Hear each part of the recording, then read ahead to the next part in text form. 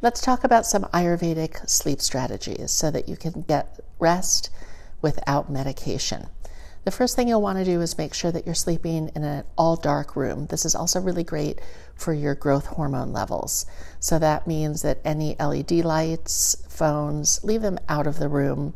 Close the blinds. Even that little light that's on your TV, you'll want to cover that with something if you have a television in your bedroom.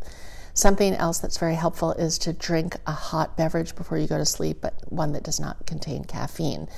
Also, foot oiling is really good. It helps calm Vata, which is a dosha of Ayurveda that can get out of balance very easily. So put some coconut oil on your feet and then put on a pair of thick socks, and that will also help ground you and get a very restful sleep. And the benefit is you wake up and your feet are softer. So these are some sleep strategies based on Ayurveda. Additionally, you can take some ashwagandha. It's very good for the nervous system. It takes about 4 weeks to kick in, so it's not going to be like an instantaneous hit, but it's very helpful. So Ayurveda is a great way for us to enjoy better sleep.